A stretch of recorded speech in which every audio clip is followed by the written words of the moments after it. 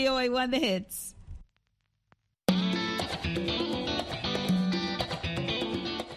Welcome to Learning English, a daily 30-minute program from the Voice of America. I'm Ashley Thompson. And I'm Dan Novak. This program is designed for English learners, so we speak a little slower, and we use words and phrases especially written for people learning English.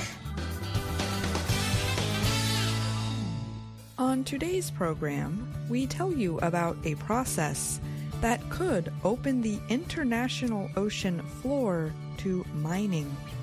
Brian Lynn presents this week's Science Report. Finally, we present our U.S. National Parks series. Our first stop is Theodore Roosevelt National Park in North Dakota. But first, the International Seabed Authority, or ISA, is the United Nations body that makes rules about the world's ocean floor. It is preparing to continue negotiations that could open the international seabed for mining, including for materials central to the move to green energy. The organization will soon need to begin accepting mining permit applications after years of negotiations. But environmental activists and some scientists are expressing concerns over the possible effects on animal life and the deep sea environment. Deep sea mining involves removing minerals and metals from the ocean's seabed. There are 3 kinds of deep sea mining. The first involves taking materials known as polymetallic nodules off the ocean floor. The second involves mining seafloor sulfide deposits. And the third involves taking cobalt crusts from rock. These mined materials contain nickel, rare earth, cobalt, and more. Such materials are needed for batteries and are used in developing renewable energy. The materials are also for everyday technology, like phones and computers. Companies and governments view these resources as very important as current reserves decline and demand continues to rise. Countries control their ocean territory and special economic areas, but the high seas and the international ocean floor are governed by the United Nations Convention on the Law of the Seas. It is considered to be a rule for all states, whether or not they have signed or officially approved it. Under the treaty, the seabed and its mineral resources are considered the common heritage of mankind. The resources must be managed in a way that protects the interests of humanity.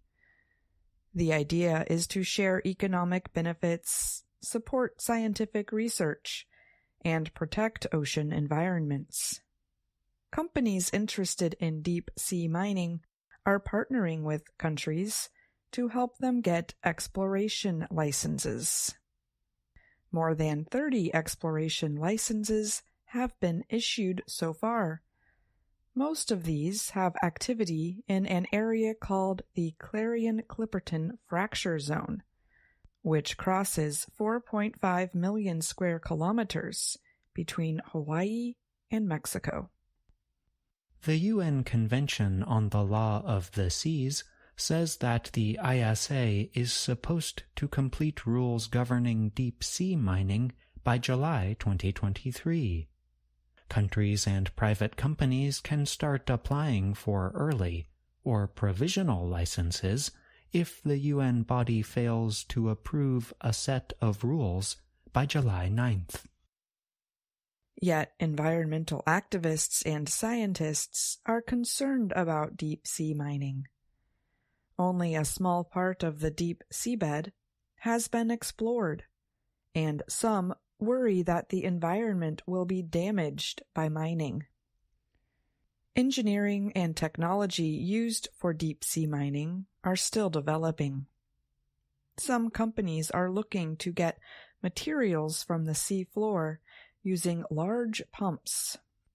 Others are developing artificial intelligence-based technology that would teach deep-sea robots how to get materials from the floor.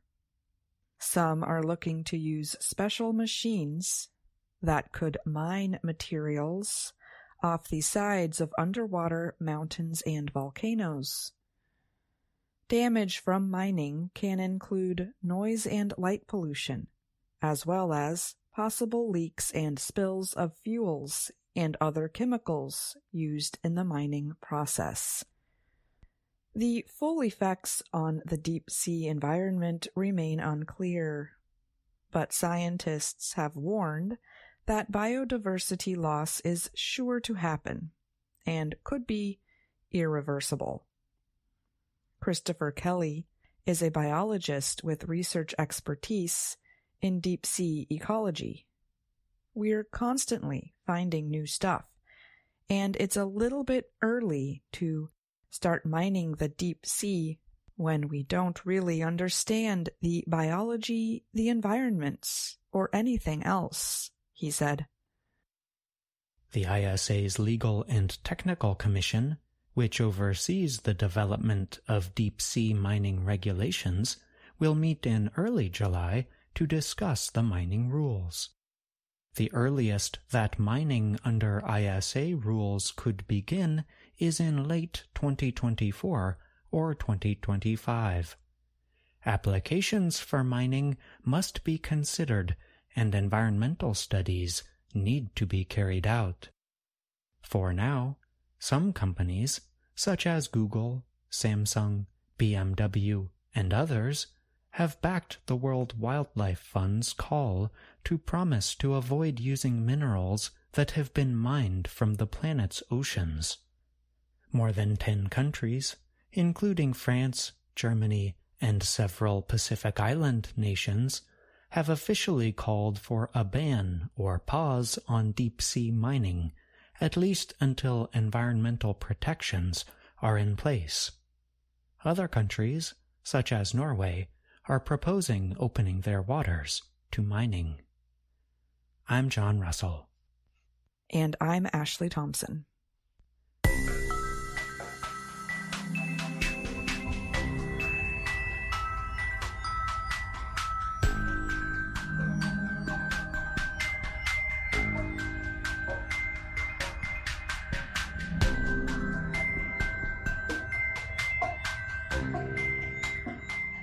Scientists say that for the first time they have observed gravitational waves caused by black holes and other huge space objects moving through the universe. A group of international scientists using radio telescopes in North America, Europe, China, India, and Australia made the observation. The existence of gravitational waves was first predicted more than 100 years ago by physicist Albert Einstein as part of his general theory of relativity. Einstein's theory proposed that gravity is caused by a curving of space and time. Scientists believe that as gravitational waves travel through space, they press against and stretch everything they pass through. But researchers have struggled for many years to find solid evidence of the waves. In the 1970s, researchers found indirect proof by studying the motion of two crashing stars. That work was honored as part of the 1993 Nobel Prize in Physics. Then, in 2016, astronomers announced they had detected the first direct evidence of gravitational waves. That evidence came from an American-based research project known as the Laser Interferometer Gravitational Wave Observatory, or LIGO. The LIGO project used ground-based telescope instruments to detect a gravitational wave produced when two black holes crashed into each other about 1.3 billion light-years from Earth. But the LIGO effort was only able to pick up waves at high frequencies. In the latest research, scientists were attempting to find low-frequency waves as a way to confirm gravitational wave signals. The researchers said they successfully discovered such signals using about 15 years of data from a project called NanoGrav. This project has long used telescopes across North America to search for low-frequency gravitational waves. The results were recently published in a study in the Astrophysical Journal of Letters. The research involved scientists aiming a series of radio telescopes at dead stars called pulsars. The pulsars send out radio wave signals as they spin around in space. These signals are so predictable that scientists know exactly when the radio waves are supposed to arrive on Earth. The pulsars are like a perfectly regular clock ticking away far out in space, said NanoGrav member Sarah Vigeland. She is an astrophysicist at the University of Wisconsin-Milwaukee.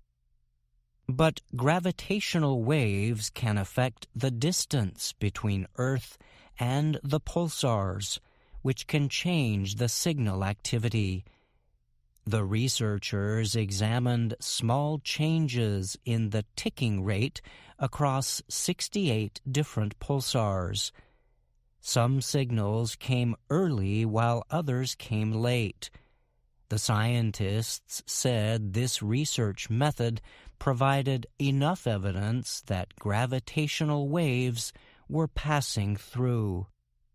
So far, this method has not been able to identify exactly where these low-frequency waves are coming from, said Mark Kamiankowski. He is an astrophysicist at Johns Hopkins University who was not involved with the latest research. But Kamiankowski told the Associated Press the process does demonstrate how low-frequency gravitational waves appear to produce a continuous background noise. He compared the sound to what a person hears when standing in the middle of a party. You'll hear all of these people talking, but you won't hear anything in particular, Kamiankowski said. The discovered background noise is louder than some scientists had expected, said Chiara Mingarelli. She is a member of the NanoGrav team and an astrophysicist at Yale University. Mingarelli told the AP this could mean there are more or bigger incidences of black holes coming together in space than previously thought. Or it may suggest there could be other sources of gravitational waves that could raise new questions about the formation of the universe. For example, another theory is that gravitational waves could be left over from a fast expansion period that came right after the Big Bang. The Big Bang is the explosion many scientists believe created the universe. Michael Keith was a member of the research team and works with the European Pulsar Timing Array, a collection of research telescopes. He said the galaxies between Earth and the Big Bang were likely drowning out such gravitational waves. In the future, scientists say low-frequency gravitational waves could provide even more information about early expansion of the universe.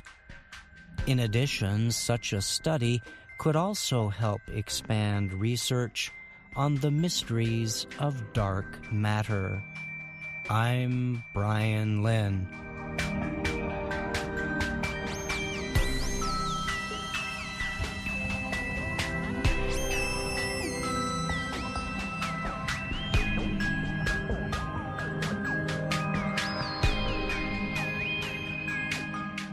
Now, Brian Lynn joins me to talk more about his science report.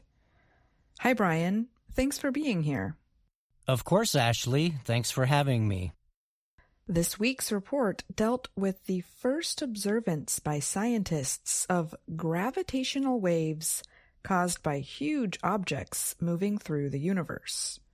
The report notes that researchers have long searched for direct evidence of these waves, but were not able to do so. Why was the discovery made this time around? Yes, so the researchers said this particular observance was made possible by using a collection of telescopes equipped with sensitive instruments and that are deployed around the world.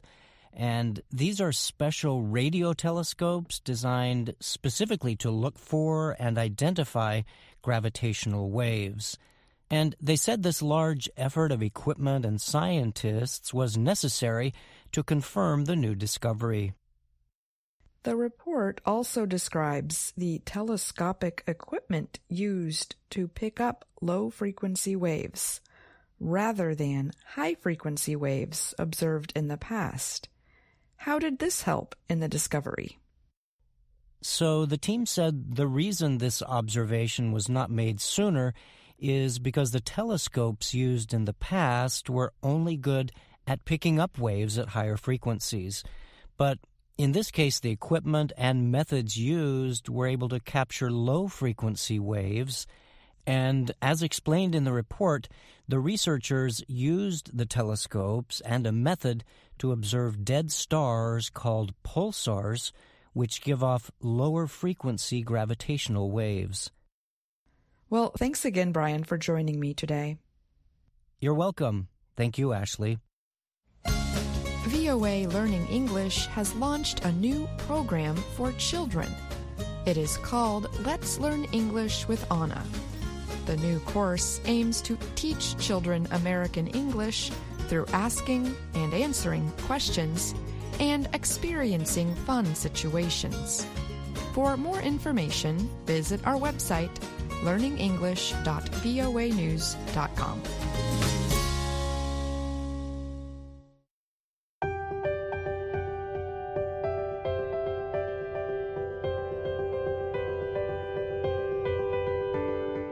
Woodrow Wilson, America's 28th president, established the National Park Service in 1916 to protect the wild and wonderful landscapes in the United States.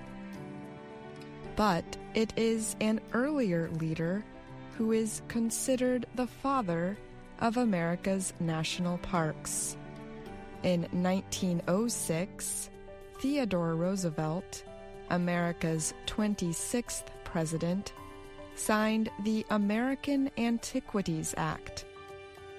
The law permitted him and future presidents to take immediate action to protect important cultural or natural resources. The Antiquities Act led to the creation of many of the 413 sites within the National Park Service today. No president has played a bigger role in protecting the country's natural and cultural resources than Theodore Roosevelt. During his time in office, he established 5 new national parks and 18 national monuments. In all, he protected over 93 million hectares of public land. He became known as the conservationist president. Roosevelt's concern for the land and environment came from the time he spent in the Dakota Territory, beginning in the 1880s. The area where he traveled is now the state of North Dakota. Today, you will find a national park there named in his honor. The park protects badlands, wildlife, scenic views, as well as 2 ranches where Roosevelt himself once lived. Welcome to Theodore Roosevelt National Park. Theodore Roosevelt came to Dakota Territory in September 1883. He was a young married man from New York, where his political career was just beginning. He came to Dakota in hopes of hunting huge animals called bison. He also had a great interest in the Western frontier lifestyle. Roosevelt soon developed an interest in raising cattle. Cattle ranching in Dakota was a big business in the 1880s. Cattle fed on the land's healthful grasses. He and a partner entered the business. Roosevelt invested $14,000 to build the Maltese Cross Ranch. Roosevelt returned to New York while workers constructed the ranch. He resumed his political duties in Albany, the state capital. But in early 1884, he experienced 2 great personal losses. His mother and wife died of illnesses on the same day, February 14th. Roosevelt described the pain and loss in his diary with only one sentence: "The light has gone out of my life." Roosevelt again headed west in the summer of 1884. He sought to escape the reminders of his recent losses. He arrived at his newly built Maltese Cross Ranch. He also decided to build a second ranch in a quieter, more remote area. He called that ranch Elkhorn. Roosevelt traveled between New York and Dakota, working both as a state lawmaker and a cattle rancher. In late 1884, he helped form an organization in Dakota to help protect ranchers' rights. In 1885, Roosevelt published his first book about his experiences as a rancher and hunter. In it, he predicted that the cattle industry of the Dakota Badlands was not sustainable. In other words, it would not last. Roosevelt was right. Severe weather struck the area in 1886 and 1887. In the winter, a terrible freeze killed many cattle. The animals that survived the cold soon starved.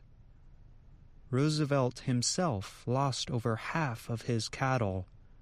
He decided to get out of the business. The experience, however, shaped Roosevelt's beliefs about the need for conservation in America. Those beliefs, in turn, helped shape his policies as president. Visitors to Theodore Roosevelt National Park can experience the Badlands just as Roosevelt did hundreds of years ago. They can also visit the Maltese Cross Cabin, as well as the Elkhorn Ranch area.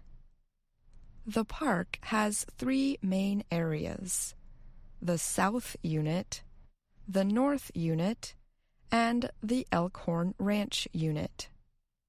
In the South Unit, visitors can drive along the Scenic Loop Road. It offers many places to see wildlife and the surrounding Badlands. Badlands are very dry places with little vegetation. Wind and water shape Badlands mainly through erosion. The process leaves behind high, flat-topped hills of clay and other soft rock. Many visitors stop to look at Painted Canyon. It gets its name from the colorful exposed rocks there.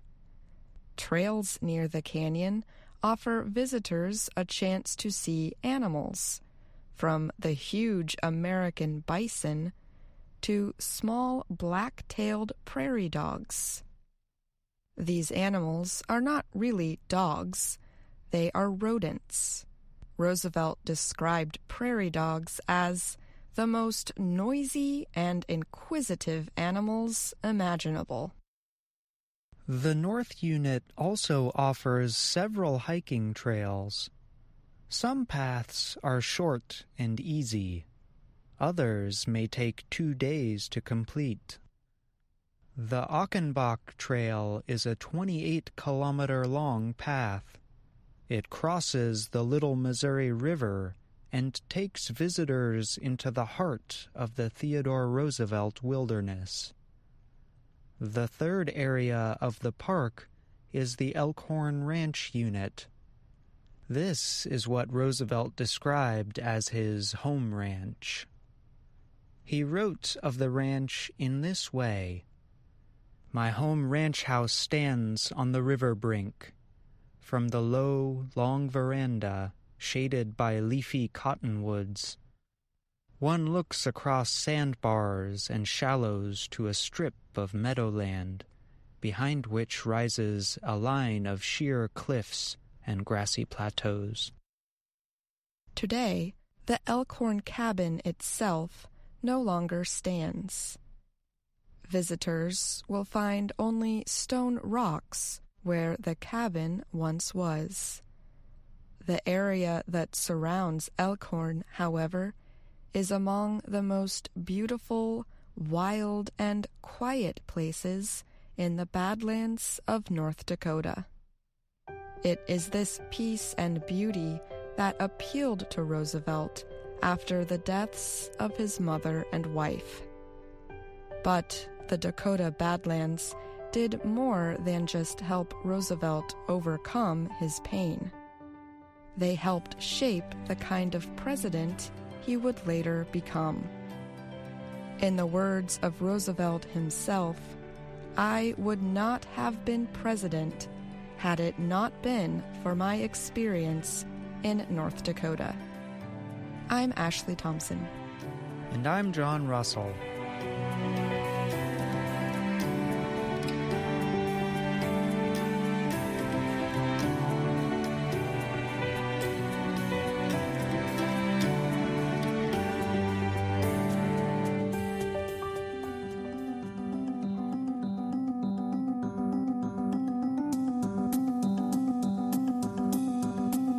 And that's our program for today. Join us again tomorrow to keep learning English through stories from around the world. I'm Ashley Thompson. And I'm Dan Novak.